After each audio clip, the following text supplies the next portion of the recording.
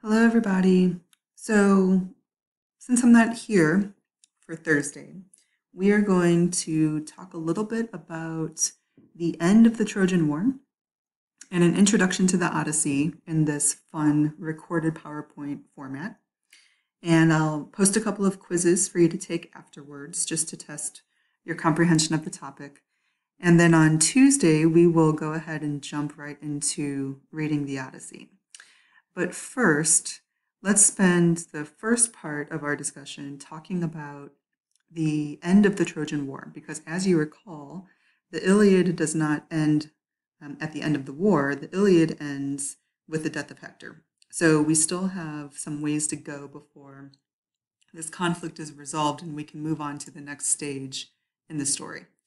So for the first part, we will talk about what happens in the Trojan War after the Iliad.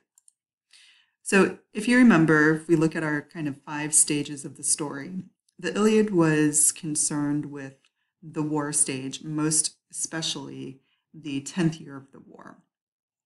What the Odyssey is going to be concerned with is the return from the war. But before we get there, we need to figure out what happens in year 10 before we can focus on even more in depth the various issues that come about when the soldiers try to come home. So if we can kind of follow our pattern from last time, right, we have some major story stages that happen after Hector dies. So I'm kind of creating this outline for us. And of course, you'll remember that there's a lot of nuance to all of these story stages, but we're just going to power through them as kind of a baseline to get the very basics of this story finished, so that when we do read the Odyssey and we do have some flashbacks that talk about some of these events, you'll have a general foundation of information there that you can draw on. So in very broad terms, after Hector is killed, the Trojans have to look for other allies outside of the city of Troy to help them fight against Achilles and the Greeks. So that's stage 1. After that, there are a series of deaths that are very serious and have long-lasting impacts for the Greeks. And that is the death of Achilles and then the death of the warrior Ajax. At that point, we have new conditions for victory that are given to the Greeks by the gods. So the Greeks are now kind of on this quest to figure out what they need to do to win this war. And when that fails, they are forced to resort to trickery and deceit. And that's where we get our story of the Trojan horse. And then finally, the actual fall of the city of Troy and the end of the war. So let's talk about our new allies. Two very famous characters in mythology actually show up in Troy to fight with the Trojans against the Greeks, and specifically against Achilles.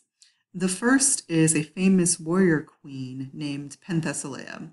And Penthesilea is the queen of the Amazons, whom you might have already heard of, a tribe of warrior women who live on the shores of the Black Sea in modern-day Turkey. And Penthesilea is beautiful, but she's a fierce warrior, and she's convinced that she can go up against Achilles and win. But of course, when they do fight one-on-one, Achilles winds up killing her. And in the bottom right corner there, you can see a very famous vase painting of Achilles and Penthesilea fighting. You know that Penthesilea is a woman because she's painted white in this painting. This wasn't really a reflection of race or skin color, but a differentiation between Achilles, whose body is completely black, and Penthesilea, whose body is white. After Penthesilea and the Amazons are killed, a new hero appears whose name is Memnon. And Memnon is very much like Achilles in that his mother is a goddess. She's the goddess of dawn. And Memnon and his people are the Ethiopians. And I misspelled that on the slide, but it is Ethiopians as we spell it today. And they're from far, far away. I mean, today we imagine the Ethiopians as being from Africa. In antiquity, they just understood them to be on the edges of the earth. And Memnon appears, and again, in the same sort of pattern, fights against Achilles. Because he's the daughter or the son of a goddess like Achilles, they're very evenly matched. And it's only when the gods finally decide whose fate it is to die that Memnon eventually falls to Achilles. And so the death of Memnon and the loss of the Ethiopians leaves the Greeks in a much more powerful position, and the Trojans in a very precarious position. So it's now up to the gods to decide how they are going to see the end of the war through. So we move on to these important deaths, the deaths of Achilles and the deaths of Ajax. Achilles is eventually killed by an arrow shot by Paris or Alexander that's guided by the god Apollo. And when Achilles is killed, this, remember, brings to pass this fate that he understood was what he would have to decide, right? Is he going to stay in Troy, die young, but die famous, or was he going to go home, live a very quiet but a very long life? And remember, he chooses to stay in Troy to fight for Patroclus's death and to become famous and to live forever. So this is what happens, and he is eventually killed. Now remember, in Book 19, his mother Thetis asks the goddess Hephaestus to create this really beautiful set of armor for Achilles. So this is divine armor, and many of the warriors want this armor. So when Achilles is killed on the field, there's a great battle for his body. And the Greek warrior Ajax eventually saves Achilles and his body and brings it back to the Greek camp. And because this armor is so beautiful and such a prize, there's actually a competition in the Greek camp for who should get this armor. And there really are only two competitors. The first is Ajax, who claims that because he's now the most powerful warrior, now that Achilles is gone, he should have the armor. And the second is Odysseus, who claims that because he is the more powerful strategist, he should get the armor. And Odysseus is the one who actually winds up winning and who does get this armor. And this sets off a string of events that will lead to Ajax's suicide. So you can see in this face painting that Ajax is actually setting his sword in the ground so that it's sturdy enough for him to fall on it and kill himself. This is a really affecting story, and one that has, larger implications for how we understand heroes. But unfortunately, we don't have time to talk about it, so I'm going to recommend that you look up the Greek tragedy called Ajax so you can learn a little bit more about him. All right, so now Odysseus, in possession of the armor, recognizes that the Greeks need to figure out what exactly they have to do to win this war. So he kidnaps a man named Helenus. Helenus is the brother of Hector and Paris and the son of Priam and Hecuba, and he is a prophet. He has the ability to speak to the gods. And Helenus reluctantly gives Odysseus the list of things that he needs to do in order to take the city of Troy. So the first is that he needs to get the bow and arrows of Heracles, the god Heracles. He needs to find a relative of Achilles to fight in this war with him. And he must steal the Palladium, which is a tiny little statue of Athena from the temple of Athena in the city of Troy.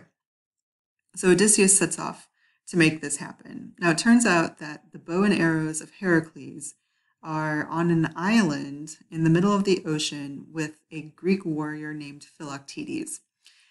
Philoctetes was injured in one of the skirmishes before the Trojan War even began. And as the Greeks were sailing to Troy, Philoctetes' wound began to fester. And it became so smelly and so disgusting that the Greeks couldn't figure out how to fix him, but they were so overwhelmed with disgust that they decided to leave him on one of the islands between Greece and Troy. And Odysseus recognizes that he's going to have to go back and apologize and find a way to convince Philoctetes to come back to Troy so that he can use the bow and arrow of Heracles. So he gets that done. The second thing, a relative of Achilles, as you may recall, we do learn that Achilles has a son who was born before the war began. And so at this point in the story is probably a teenager. So even though we don't know much about this son, his name is Neoptolemus, we do know that he is a fearsome warrior, much as his father is. So Odysseus needs to go and get Neoptolemus as well as Philoctetes, which he manages to do. So Odysseus and Diomedes also sneak into the city of Troy and steal the Palladium, like the gods tell them that they need to do. But even though they've completed all of these steps, they've done everything they think they need to do, they still are not winning. So then Odysseus says, fine, I will turn to trickery and deceit to make this happen. And so this is where the story of the Trojan horse comes in. So the plan is that the Greeks are going to build this large wooden horse and leave it on the shore of Troy as an offering to the goddess Athena. They're going to pretend like they've been struck by a plague, much like they did at the beginning of the Iliad. And they're going to say, at least in the story, that it was this plague that convinced them that they needed to finally leave Troy. And they're leaving behind this large offering to the goddess Athena as a way to make sure that they have a safe passage home and to apologize, essentially, for everything that they've done. What they do in actuality is build this large hollow horse, and they hide Greek warriors on the inside of this horse. Everybody else gets back in their ships, and they sail to a little island called Tenedos, where they hide their ships and wait until the horse is taken into the city at night. They leave behind a man named Sinon, who they say is a traitor, and he convinces the Trojans that this is an offering to the goddess and they need to bring it into the city. And when the Trojans do, not everyone is convinced that this is in fact a gift. And so Helen actually comes down to test out the horse and to make sure that no Greeks are inside. And what she does is actually pretends to be the wife of many of the warriors who might be inside to see if she can lure them out. And nobody comes out. So Odysseus and the men who are inside of the horse resist all temptation, and they wait until night when Sinon comes and opens up the horse to let them out. And that begins the final siege of the city of Troy. So what happens during the fall of Troy is a kind of a catalog of atrocities that the Greeks commit against the Trojan people. And this is really important because their bad behavior angers the gods who up to this point had been helping them and makes it so that they are no longer considered blessed or considered the protected folks of the Greek gods. So I'll just run through some of the awful things that happen, and we can kind of get a sense of what's going to happen to the rest of the Trojans, and then we'll move into the return stories. So one of the first things that happens during the siege of the city is that Cassandra, one of the daughters of Hecuba and Priam, and one who has the ability to communicate with the gods, Cassandra goes to the temple of Athena and kneels at the base of the statue in a pose that essentially suggests that she's taking asylum and that she's being protected by the goddess. But one of the Greek warriors follows her in and rapes her in the temple at the feet of the goddess, and Athena becomes enraged at this Greek warrior for violating her. Neoptolemus, the son of Achilles, kills Priam, the father of Hector and Paris and all of the Trojans, at one of the altars inside the city of Troy. And he also kills Astyanax, the Hector and Andromache's baby, to make sure that he'll never grow up to try to avenge his father. The Trojan women, the queen Hecuba, Andromache, and one of the other daughters, Polyxena, are are all divided up among the Greek men as their prizes. So we can think about Briseis